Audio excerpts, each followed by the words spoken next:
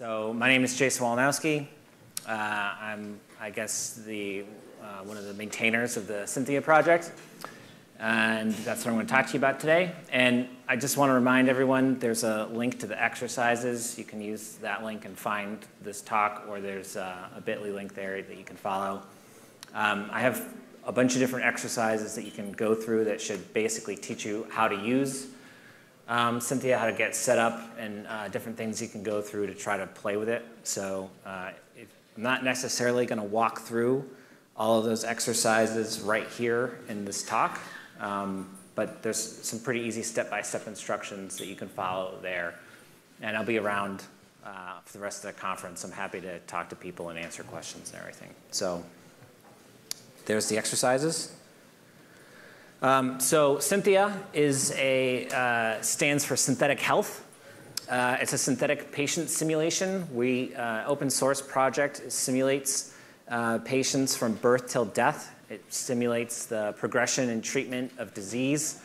Right now there's over 30 different modules. It's over 540 clinical concepts.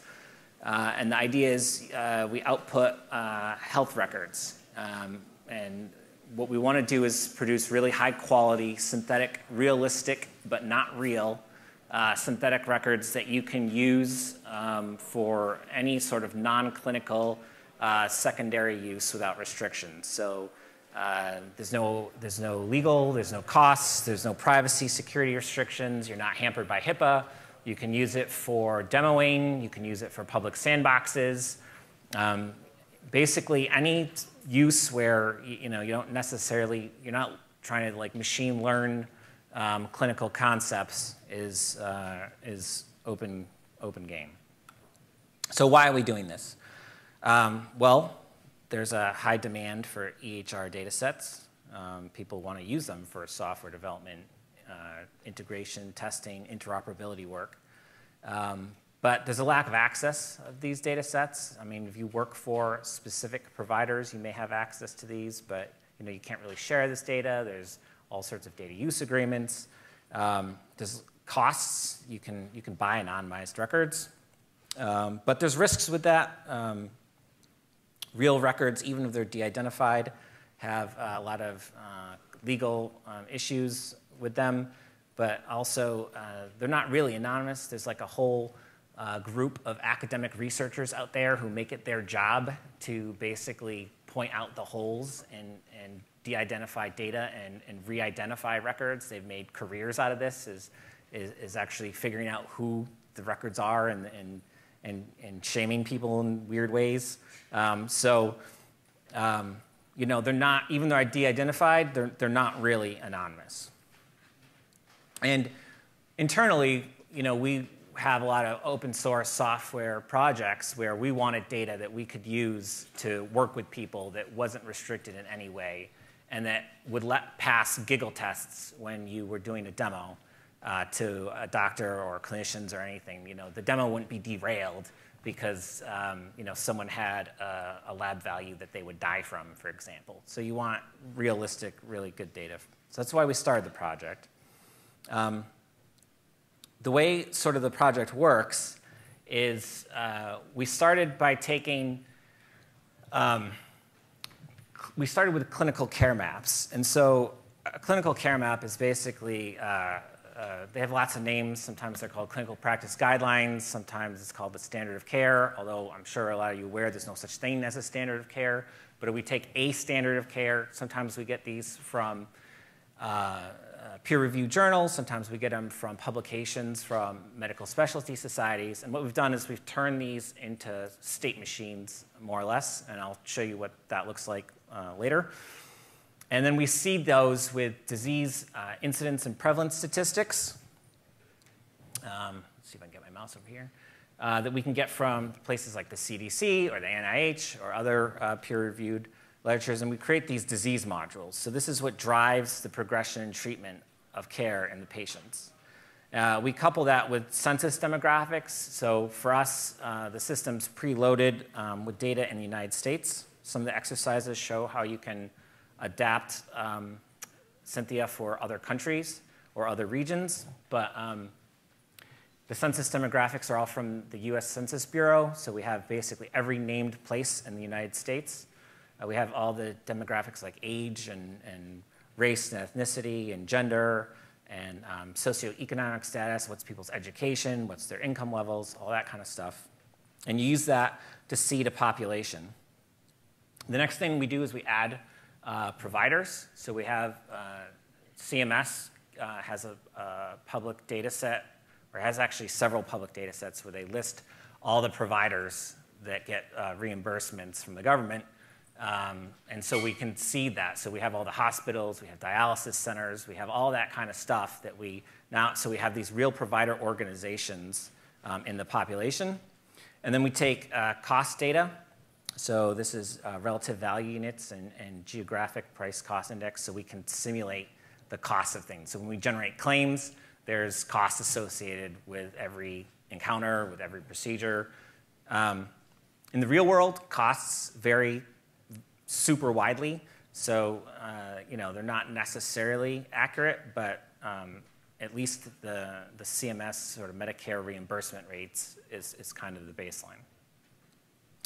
So anyway, then what happens is you generate this synthetic population. And I'll show you sort of what this looks like. But you have these state machines, and you just crank it on a time-step basis, and you basically simulate these people from the day they're born until the day they die, or up to the present day if they're still alive. Then at the end of the thing, you export them as a set of data, and you can output different formats. But we're here for FHIR DevDays, so you output FHIR for whatever use case you have.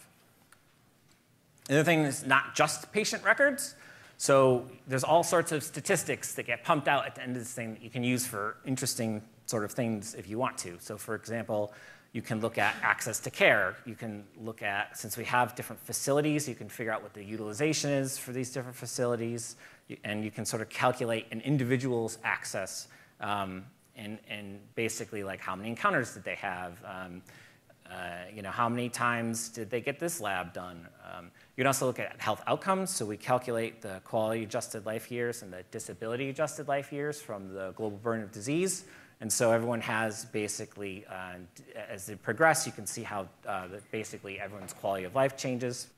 All right, so like I was saying, all the quality data, and then cost and price. So again, because we output claims and costs, and in fact, there's different insurance. We simulate Medicaid, Medicare. There's dual eligibles. People have private insurance or no insurance. So you can actually see where all these costs are going. That may or may not be interesting to you for your use case. You can also look at what are individuals' costs. We're getting to the point where we'll have families, so you can look at family burden. And so it may be interesting to look at how long does it take for someone to go bankrupt before they can't pay their medical costs, at least here in the US. Anyway, you guys don't have that problem, perhaps, in Europe. So this is where we started with our diseases. It's what I call the 2 top 10s. So we started off, we want to just have a good coverage for people for the different use cases folks had. So the top 10 reasons patients visit their primary care physician. So it's things like routine health check, hypertension, diabetes, pregnancy, all sorts of respiratory stuff, for ear infections. That's a big one with kids. And then the top 10 years of life lost. This is another measure from the global burden of disease. So this is like all your chronic conditions that people suffer with and die from. So ischemic heart disease, lung cancer, Alzheimer's. At this point, we have, I think, 35 different disease tracks now. But this is where we started. So there's a pretty good coverage of different clinical areas that you may be interested for your demos or for testing. And so there's a lot of different corner cases of things to happen. So I mentioned that the disease modules are state machines. So they look kind of like this. I'll get a little bit more into it. But basically, you have different states.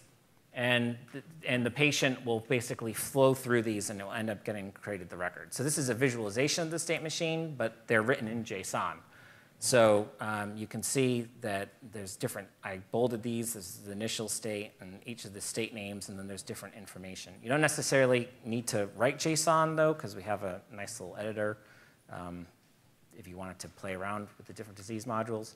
But basically, there's 2 types of states. One is control state. So this basically controls what happens to a patient and where they sort of go through the system. So there's things like an initial state. So everyone starts at initial state. There's a terminal state. So terminal state does not mean they're dead. Terminal state means that particular module ends. There's also things like delay state. There's things like a guard, which basically waits until something happens. There's ways to set attributes on people. And there's counters. So if you want to make sure certain things happen, like, well, this has to happen exactly 3 times, or whatever, you can have different ways to control the flow of what happens. And then there's these clinical states, and it's happening again. Great. This is painful.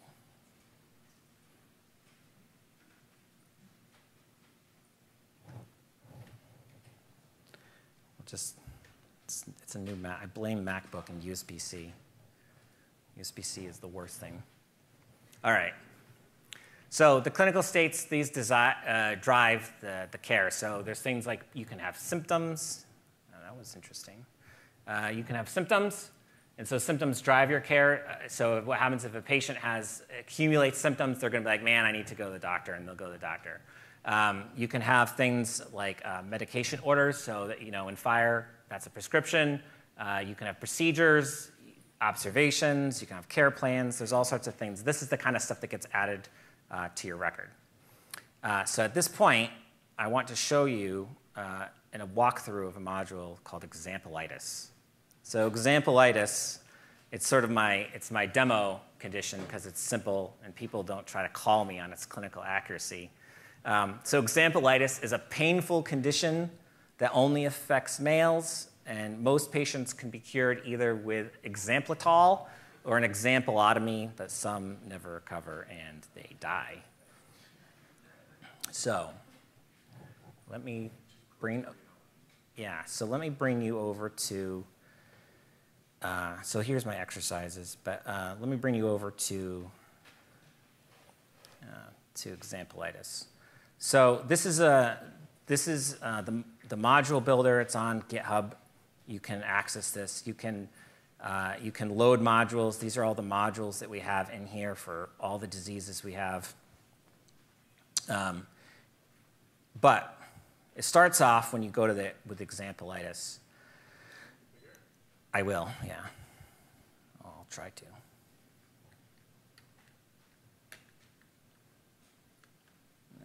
Here we go. So we start out at the initial state. And what's going to happen is if you're a man, you're eligible for examplitis, because I said it only affects males. If you're not, what happens is it goes out and it will go to the terminal state down at the bottom and it'll exit. But if you're a male, we'll say, John Doe, what happens is you go to this next state. It's an age guard. So this is a guard state. And what it does is it basically waits until John, he started at the initial state as a baby, newborn. He goes to the age guard state, and he just sits there. He just waits for 40 years. Oh, come on. This is the worst presentation I've ever given.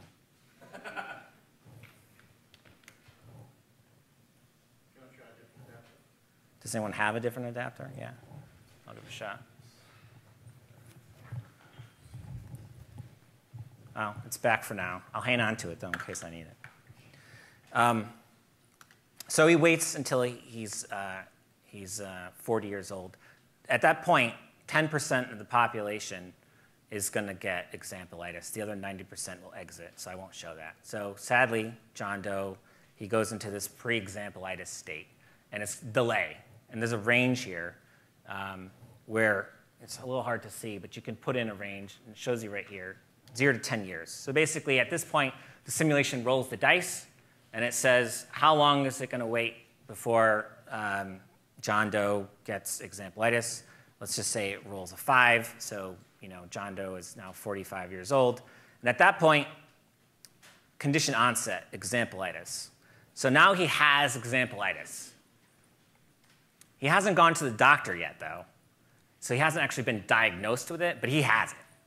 So you can enter a SNOMED code. Obviously, 123 is not a real. SNOMED code, but now he has it. So then there's this state wellness encounter. So there's different types of encounters in the system. So there's emergency encounters, there's urgent care, there's different types of encounters that can happen. A wellness counter is basically like your regular scheduled checkup. So what we're saying in this module is we wait until his next regularly scheduled checkup. When he goes, the doctor's going to talk to him, and he's going to be like, you've got examplitis. So at that point, he's going to prescribe him examplitol. So this is a medication order. In FHIR, you can give it an RX norm code. And then we get to something interesting because this is another distributed transition where we can say, well, you know, based on probabilities, what might happen to this person? So 20% or 10% of the people will go to this state called last days. Basically, there's nothing that can be done. They have terminal examplitis. And sometime between 8 and 20 years, they are going to die. But that's not what's going to happen to John Doe. John Doe is going to be like, well, and it's not going to cure him either. They're going to be like, well, the examplitol didn't work, so we're going to have to perform an examplotomy on you. So this is another delay state.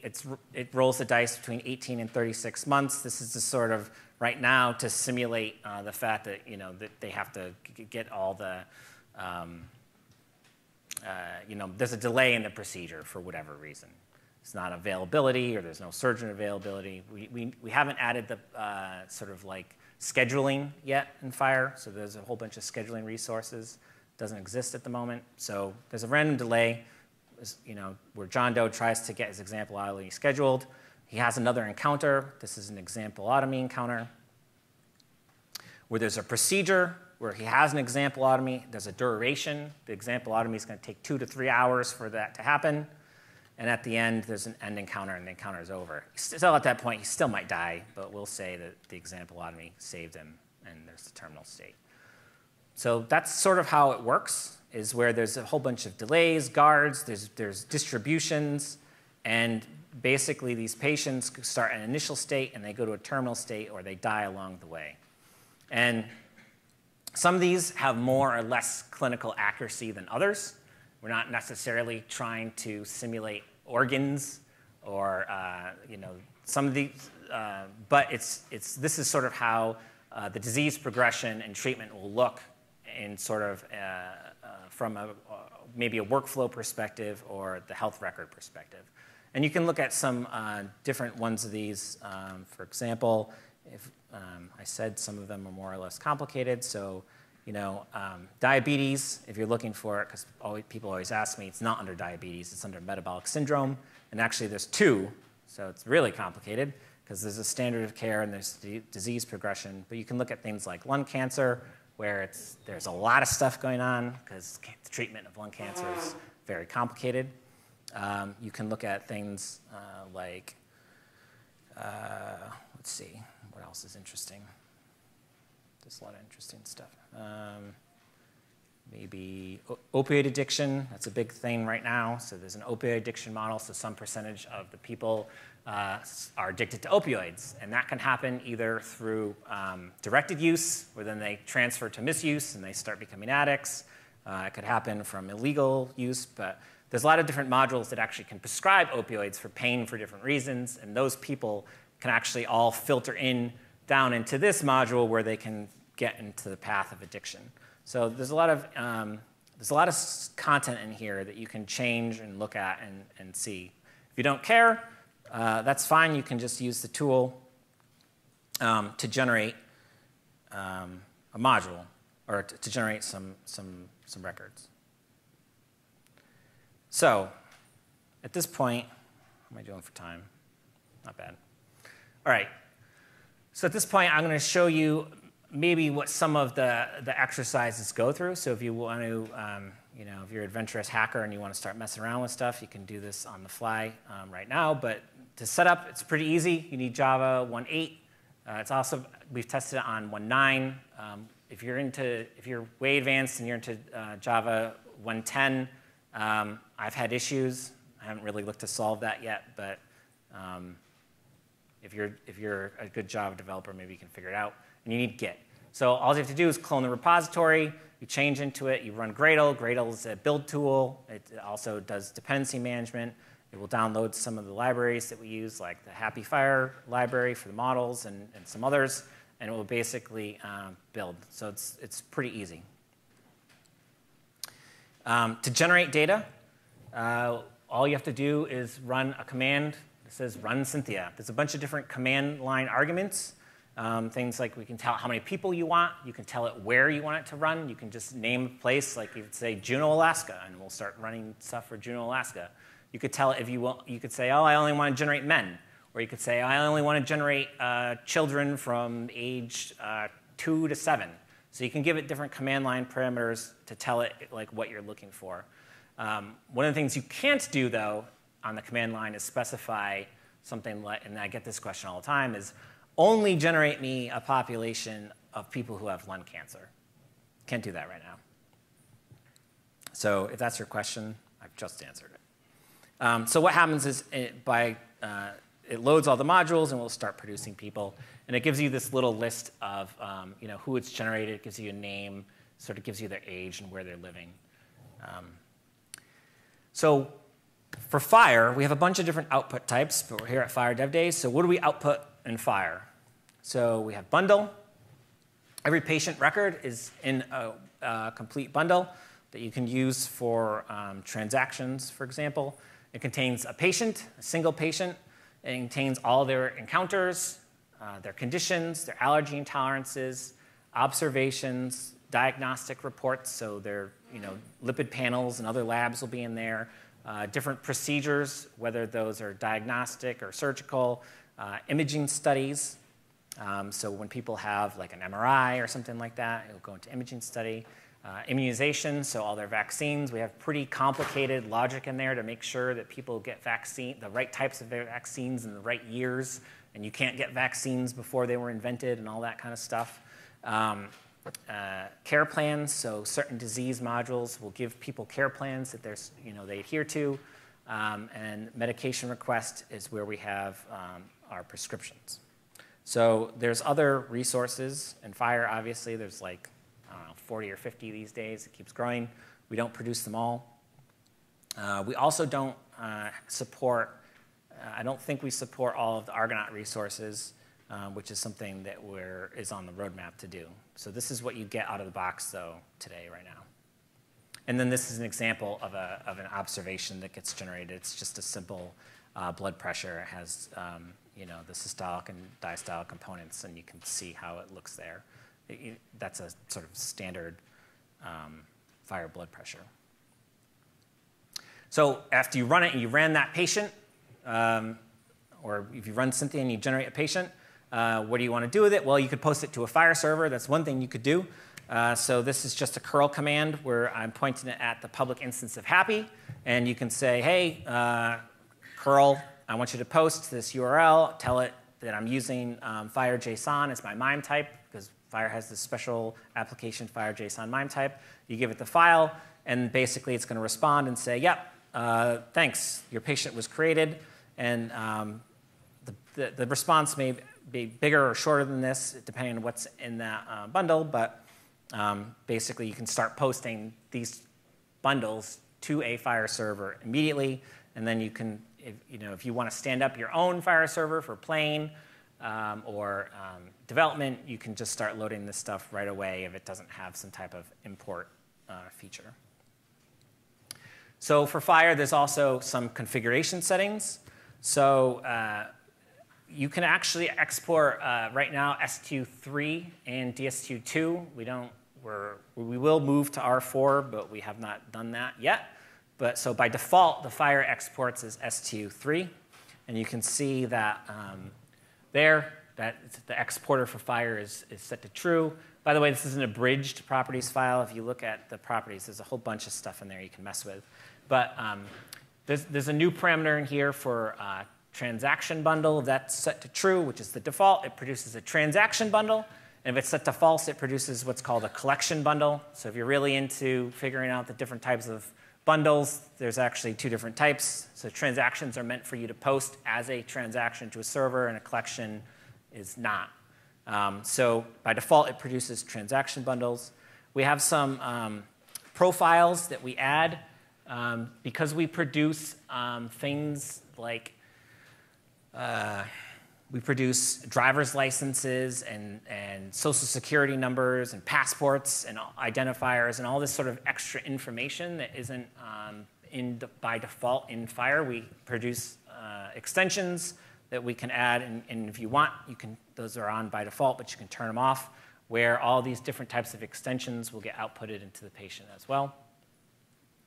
You can turn on STU2, so you can output STU2 and the STU3 resources simultaneously if you want to, so you could turn that on. And then there's these other ones for specifically for hospitals. So when you produce a bunch of patients, say you run for 10 patients, you'll have 10 bundles, one for each patient. If you have these hospital exporters also on, then it will produce an 11th bundle, which contains all the information about all the providing organizations in the system, as well as statistics on like, well, this is how many encounters were here, this is how many procedures happened at this hospital, this is how many patients they saw, and all that stuff, where you can sort of see that information. So those are our standard sort of FHIR configuration settings. You can mess around with those to get different behavior. So one thing you might be asking is, how are other people using Synthea? Who's using this? That's a question I get asked a lot. So I found some examples here. I'm aware of lots of people using it, but these are the ones that people have publicly have used it, so I'm going to talk about those. So HSPC has FHIR sandboxes available. I'm not sure if people have used those or not, but one of the things you can go to their sandbox, and what you can do is if you sign up for an account, you can click on this button, and you can spin up your own FHIR. It's a happy-based FHIR server that you can spin up, and you can have it preloaded with Synthea data. And so if you're just want to start hacking, but you want to write a client or an app, and you don't want to create your own FHIR server, you can spin up a VM for free, and you can have it loaded with Synthea data if you want.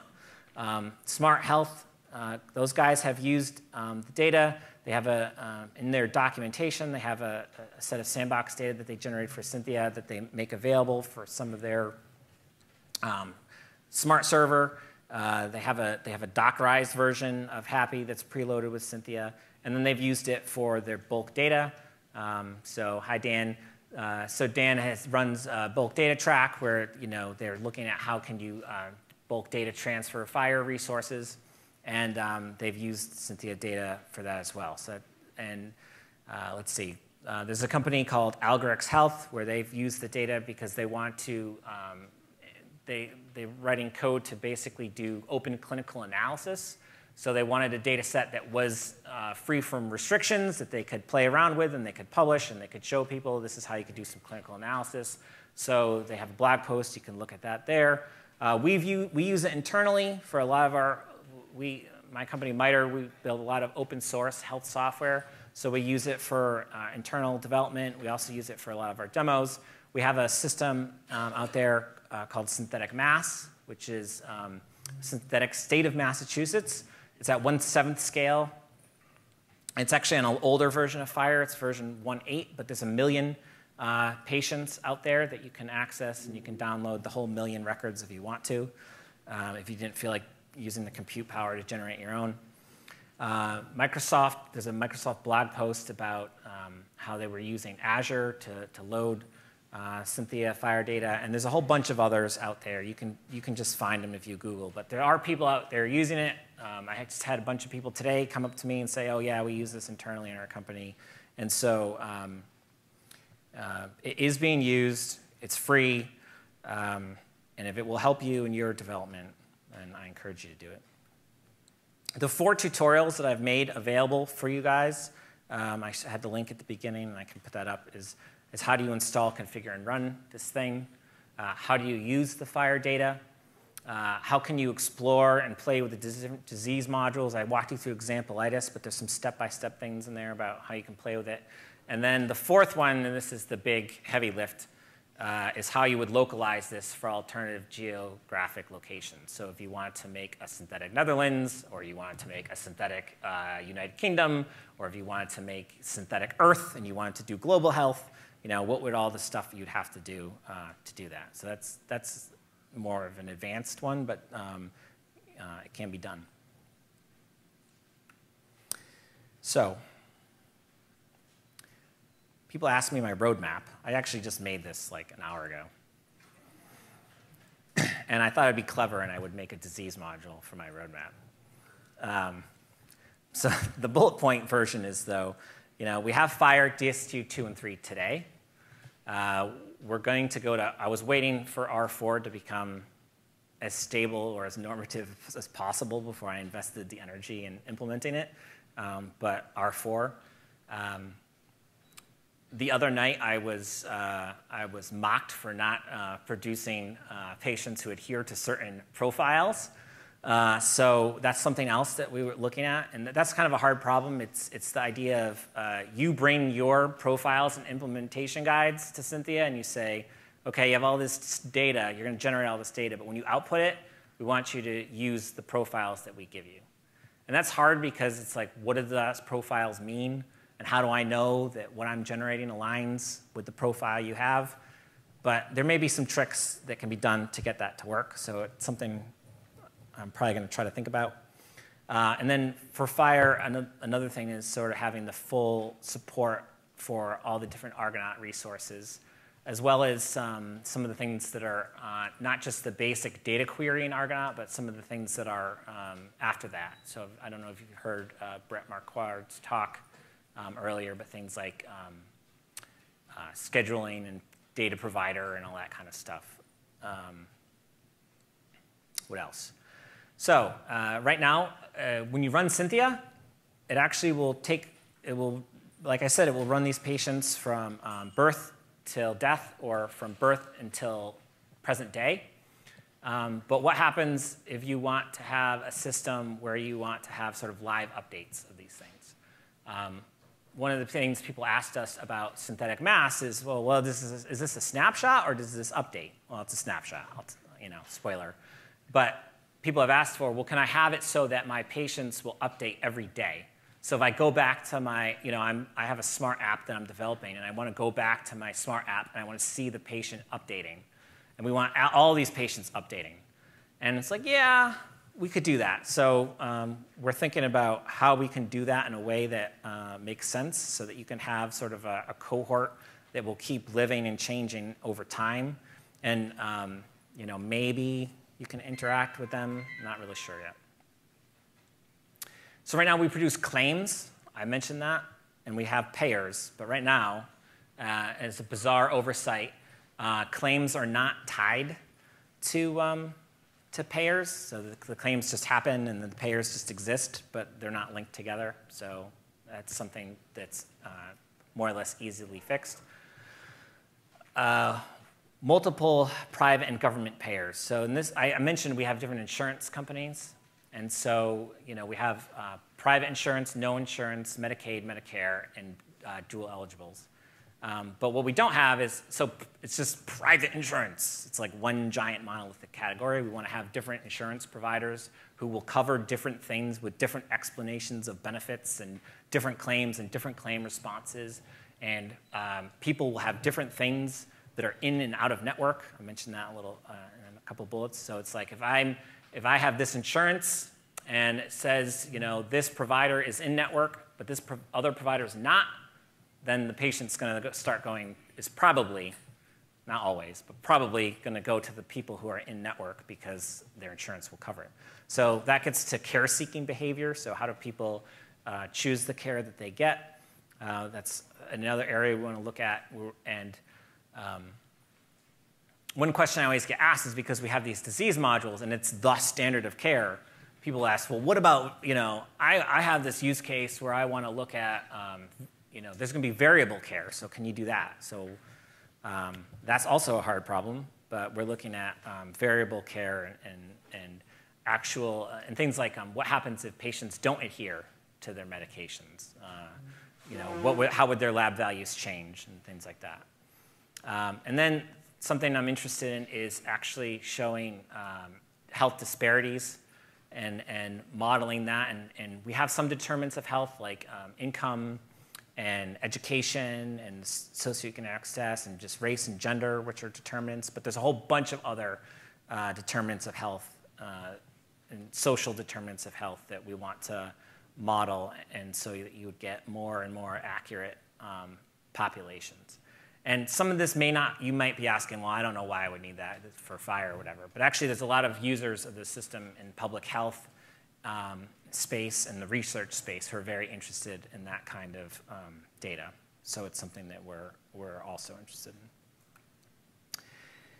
And to sort of my get off the stage is, here's my contact information. Here's the open source repository for Synthea and the module builder. I'm here till the end of the conference. So I'm happy to help people walk through the exercises or help you complete them if you'd like, or just answer questions. And you're probably all hungry now because it's lunchtime. But I will stick around for a few minutes to answer questions.